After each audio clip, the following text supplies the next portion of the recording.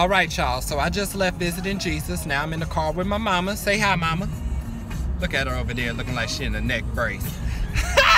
So we gonna get these ingredients, and today Kalen Reacts is going to try this gentrified cornbread. So stay tuned as I take you on this journey to see and answer the question, is it good?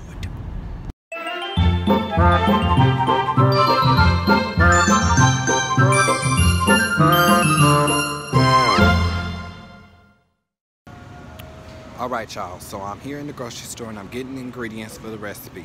Now, of course, I had to drive all the way out here to where the white rich people live, because I live with the black folks and we don't have all them bougie ingredients in our grocery stores. We got the simple things: pop, water, and bread, okay? So, I hope this is worth it, because I just used $10 worth of gas to get all the way out here, so stay tuned.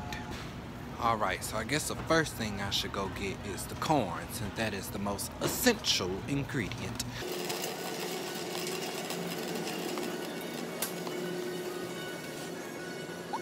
Mama, do you know where I can find these chilies at? Kalen, I was gonna come down here and act like I didn't know you. And now that you're talking to me, now I gotta act like you're my son. What?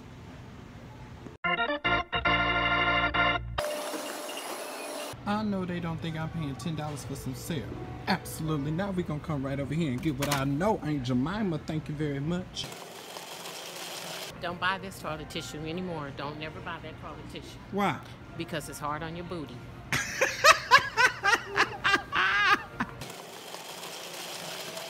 Now, I just came over here to get this cornmeal. My mama come over here talking about, well, you need to know what kind of cornmeal it is. So I look at the recipe and it don't specify. Y'all, they got all types of different cornmeal on here. Yellow, white, all different kinds. But she told me, because she black and she done made cornbread from scratch before, she told me you supposed to get the white cornmeal. Well, I come over here and look what they got, y'all. Aunt Jemima cornmeal mix, so we're gonna try and blacken this up a little bit, okay? We're not gonna gentrify it too much. All right, y'all, so I just got home. I got all my ingredients laid out. I got the stove on, the oven is preheating, and we about to make this gentrified cornbread. Let's go.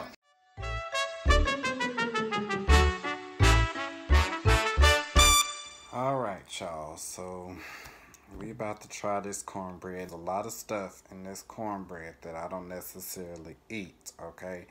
But pray for me. Okay, so our first contender is the maple bacon cornbread. This got black stuff in it. Oh, that's the bacon. It's a little salty though. It's not good cornbread, but it's okay. Now it's time for the Mexican version, or what they like to call street corn, whatever the hell that is. I still don't know what street corn is. So this one has cotija. I'm guessing that's how you say that, because it's got a J in it and it's Mexican. Or maybe it's cotija. I don't know. I only took 4 years of Spanish. Oh, Jesus, my spirit is heavy, y'all. I don't eat none of that shit on here. Jesus. I can never go on Fear Factor. Oh my God, this is nasty. Okay. This is dry. Child, this is like a Popeye's biscuit. It probably made me choke. It's too big of a bite. Hold my mule, Jesus. Okay, this one has, shit, which one is this one? The chipotle cheddar. I see the chili in here. I don't like chilies either. Oh, my God. My God. Oh, I should have prayed before this. Oh, this is hot. Oh, this is hot. Oh, my mouth. Oh, Jesus. Oh, no. Oh, no. Why would somebody eat this? Oh, good God Almighty. Absolutely not. No, ma'am. No, ma'am. Oh, my mouth. Oh, my mouth. Oh, my mouth. Ooh. Oh, Jesus. No. Who is eating this stuff? Now it's time for the caramelized onion. Now listen, y'all, I don't like onions.